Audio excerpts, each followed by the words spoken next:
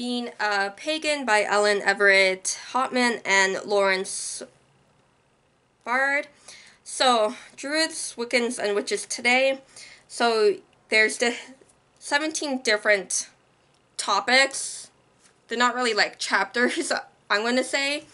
So, and then you got some sources and resources kind of thing going on at the end. So, it's more of an interview kind of book. It's a chunky book, and you're looking at, like, they're interviewing a number of different people depending on what section is being talked about.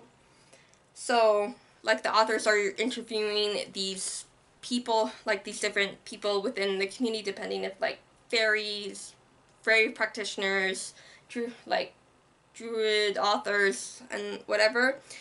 It gives a little info about the person, and then it gives an interview of them. Some have a photo of the person that is being interviewed. Books, they're like the resources.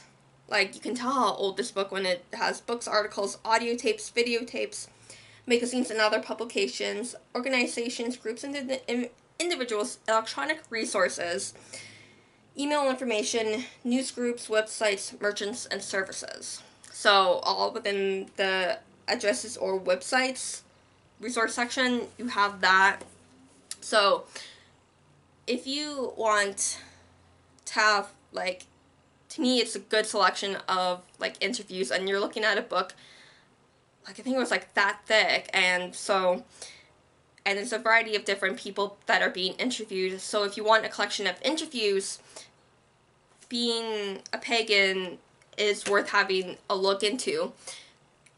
Whether it's, like, I had to go to another city's library to have a look at it, but it is out there, so, like, whether you find it physically or online or something, if you want something like that, it is out there. So, Being a Pagan by Ellen Everett Hotman and Lawrence Bard. Happy readings.